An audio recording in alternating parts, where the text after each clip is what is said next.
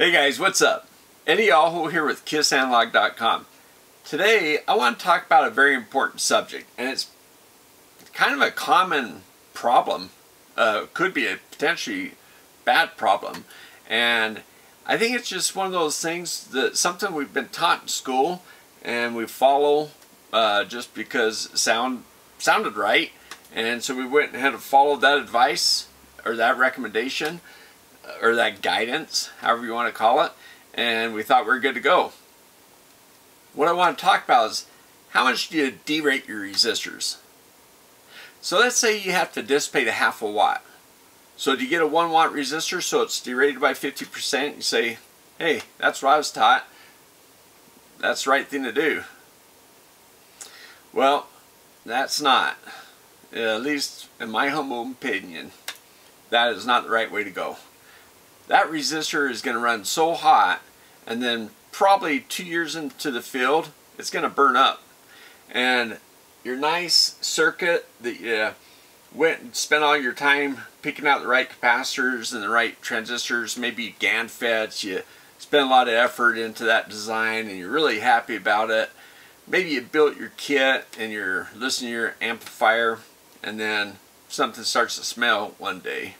Well, that resistor, over maybe a couple years time, it's probably going to fail, and it's going to burn your PCB, and it's just not a good thing. So here, I want to show you something here. See this chart? This chart is something you may have seen if you've looked at a derating curve on a resistor datasheet. Okay, what it shows is the percentage of wattage you can use versus temperature. So let's say it's at 1 watt resistor. So you can use 1 watt up to 70 C. And after that you have to derate.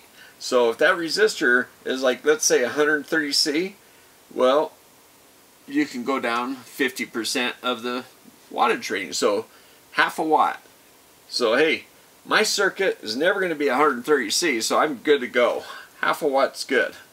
70 C, yeah, I might be 80, 90 C sometimes. Maybe it get hot. So yeah, I can't make that 1 watt resistor dissipate 1 watt. So okay, 50% sounds good. Alright guys, so if it gets 200 C, I'm out of derating. I can't use anything in that resistor. But come on, that's super hot temperatures. My circuit's never going to get that hot. Well, okay, now think about this. Your toaster oven is just a resistive element. It gets hot because of current going through it, right? That's what's going to happen with your resistor. If you put half a watt in your 1 watt resistor, run it for a minute. Come back and touch that resistor. I dare you. I wouldn't do it. You're going to burn yourself. I've got a resistor in here that's a problem. And it's a resistor that it shouldn't be a problem. There's no reason for it to burn power. There's 3 resistors actually. They're in parallel. If you were around when I described that circuit, I said we had 3 1K resistors on each side. So 333 ohms. And they'll discharge these capacitors we put on the board. And when I kind of talked through the circuit and I was looking at it, I thought, oh, that's pretty cool. They're big resistors. They look like at least 2 watt. I think they're actually 3 watt resistors. And I thought, oh, that's pretty cool. I didn't understand why they needed 3 watt resistors or even 2 watt resistors to discharge capacitors. If you need to discharge that cap quickly, yeah, you're going to dissipate some power on it. But you don't need to dissipate it quickly. That thing, what if it took a minute for the discharge? Well, what I did is I said, okay, what if I end up putting 4 10 millifarad capacitors on this board? If I do that, I have 3 1K resistors on there, I come out with 1.23 watts, 1.225. So, just over 1.2 watts. Well, that's why they gave me a 3 watt resistor. It's rated, I'm not even putting half the power through it. So from that chart, I'm good to go. Well, what that chart doesn't tell you is that chart says, hey, if your ambient temperature, if your temperature on your resistors at this temperature, you can use this percentage power. What that chart doesn't tell you is how hot your resistor is going to get given a certain level of power dissipation on that resistor. And that's what's important. So that curve, you can't stop at that curve. You have to go down and look at the other curve. Now, in college, I remember saying derate 50%. I remember getting out in the real world, well, even doing my audio kit, amplifier kits back in the day, and realized right away that that's not right. A lot of people are not doing power circuits, and so they never really come up on that.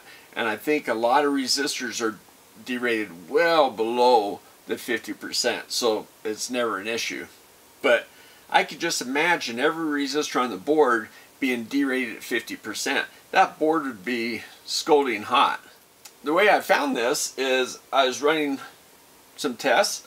I was going to do this video on these capacitors. I was going to show you how much capacitance we need to get, with the given load. Well, as I'm sitting here just kind of getting things set up, I'm smelling something.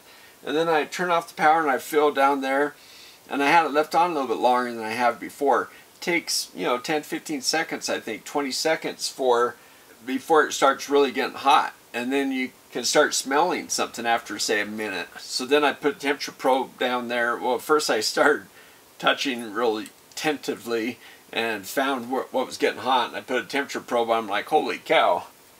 I did a quick calculation and realized, yeah, that is a lot of power. 1 watt, 1.2 watts on a 3 watt resistor. Okay, I'm going to show you another curve. Alright guys, back to my board. What I did is I transposed another curve that's provided. I'm going to show you these curves in the data sheet, okay? So I just put them together. Basically what it shows that at 1 watt, which is about 33% of a 3 watt resistor, it's going to rise 60 C. So if you start off at, say, 20 degrees ambient, you're going to be up around 80 C at that point. It's pretty hot, right? So you can see why, I recommend running resistors around 25% or no more. 33% if you really need to, but 25% or less is better. I think that curve kind of shows a better picture, right? I'm going to bring the camera over here. We're going to do a test on the bench. I'm going to just show you, alright? We're going to just run a test on the bench. I'm going to put some power in the resistor, and we're going to see how hot it gets. Alright guys, this eval kit I have, it's from BC. These guys are owned by Vishay now. That's how long I've had this kit. And the funny thing is, you can't smell it. Had it in storage, and actually at my mom's place, and she put mothballs in my stuff so they wouldn't get moths. And yeah, so this guy smells like mothballs. So anyway, in here, in each one of these bins, you can see 3 resistor sizes. I'm going to pull one of each of them out. And one of them's a 3 watt, one's a 1 watt, and one's a 2 watt. Look at the physical size, the comparison. Isn't that nuts? I mean, that's just, I think that's kind of crazy. That looks like a 1 watt, that looks like a 2 watt. But, really? I mean, look how much bigger a 3 watt is. It seems kind of nuts, right? Alright, let's get a data sheet. Okay guys, there's the data sheet. You can see right there the 1 watt, 2 watt, and 3 watt. And that's the series right there. Vishay owns them now. They used to be BC Components. I believe that was an English company. Now here, we're going to just come up here to the bunch of information here. Let's just come up to the curve. Alright guys, right there is a curve that I was showing you. 100%, here's the power, percentage of power.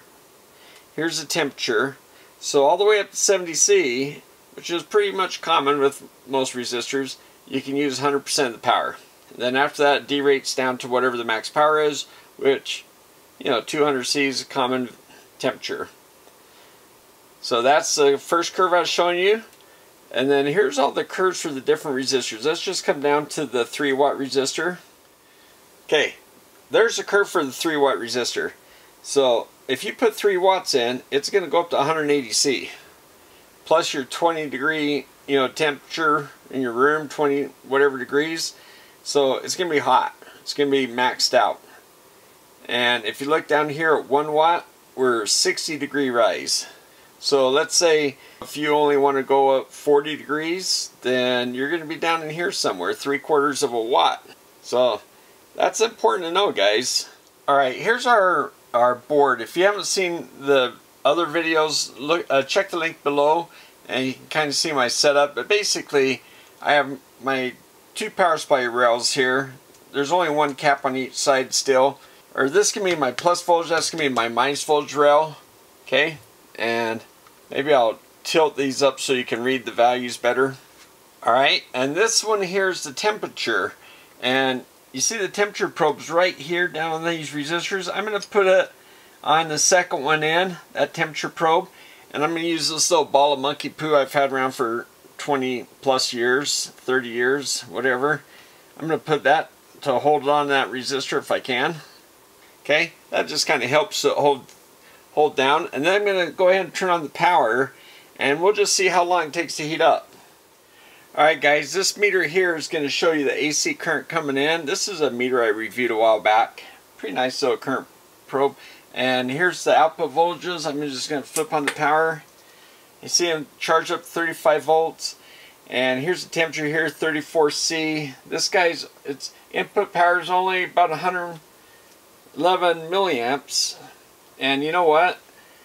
Once the caps are charged, other than run these LEDs over here, it really shouldn't have to be even this high. But because those resistors down there, you can see it's already up to 50 C, 54 C.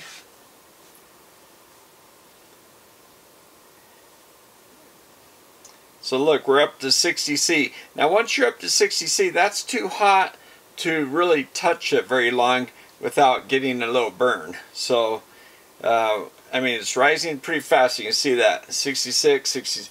Now I've got that little monkey poo on that, so it's going to help spread the temperature out a little bit.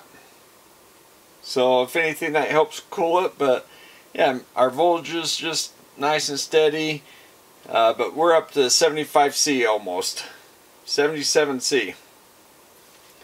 So there you go. That's a bad design in my estimation. I say we should not be getting anywhere near that hot. 80 C is nuts. Alright, I guess I proved my point. Should I let it get to 90 C? You want to see how fast it goes up? Has anybody kept track of the time? Okay, we're over 90 C, guys. That's way too hot. Okay, I'm going to turn off the power. Okay, I'll wait until it gets 100 C. Nice, even 100 degrees Celsius. Okay, for those guys that like Fahrenheit, 100 C or 213 degrees. Yeah, we're at 103. Okay, I'm turning off power. And you can see how fast it discharges. Wow, look how fast. Holy cow. Come on, that's nuts. There's no reason to discharge that quick. Alright guys, so you can see why we don't need that much. It's almost like they made a mistake. Like they put 1Ks in there and they should have been 10Ks. And even 10K, I don't even think you have to have 10Ks, but you know, 10Ks would have made a lot more sense. Hey guys, I hope that was helpful, maybe educational. It's an important thing. I've seen cases where products have gone out in the field, been returned, a couple years later started having failures because a resistor being derated 50%. So it can come up and bite you, and it's just one of those things. Be careful. Sometimes you get away with it, sometimes you don't. And you know, I even had a resistor vendor tell me one time we had a discussion about this, and I raised it up, and they're like, oh yeah, 50% is good. Like, well, if you got a fan blowing on something and keeping it cool, maybe it is, but you know, if it's sealed up in a box, it's going to heat itself up, nowhere for the heat to go. It's not a good thing. So you also have to be aware of what kind of cooling you have. Yeah, if you have a fan blowing across the resistor, keeping it cool, then fine. But if it's sitting there self-heating itself, and you got other parts around it heating itself, you know, too, then it's just not going to last. And so, yeah, the cooling obviously has something to do with it. But understanding that resistor is going to heat itself up, and it's going to sit there and bake. You know, you go to all trouble to pick the right transistors, right capacitors, you know, poly, ceramic, tantalum, you know, do I want a MOSFET, do I want a GaN FET, you know, BJT transistor maybe, and you know, you go through all these decisions, all these choices, and then something dumb like a resistor comes up and bites you when, you know, it costs a couple cents to get a bigger resistor. So it's always good to derate your resistors, not worry about them, and also not let them heat up the rest of your circuit. Even if you have cooling, why throw that hot air from resistors into your circuit, especially on something like this, when all you're trying to do is to discharge those capacitors before someone touches them. You know, it's not like you're going to turn off the power, reach in, grab your board real quick and get shocked. Especially if it's on the bench. You know better, right? Give it a minute before, you know, if you have meters on it, especially if you have a bunch of meters, you can watch your voltages and you can watch them dissipate. And when I was first doing this test, there were signs, and it was, you know, I'm busy thinking about filming, doing things, and there's still, I thought, wow, that's discharging pretty quick. And you know, I thought, well, they're big resistors, okay, whatever. They spent the money, I bought them in the kit, put them in there. I didn't do the math and, you know, check the equations or the engineering behind it. I just built the kit and started testing. And sure enough, what I thought seemed like a fast discharge time and, you know, large resistor values for just discharging capacitors, it just, there's something there kind of bothering me, and I guess I should have paid attention, but I sure found it out soon when I started running the thing for a few minutes at a time. Could smell them cooking. Alright guys, hey, thanks patrons for support, thanks for everybody watching the channel and supporting it, and I'll get busy and come up with the video on this capacitor thing, okay? So we can see how many capacitors put on our board and put it with our amplifier over there and get this thing running. Alright? Hey, thanks for watching. We'll see you next time.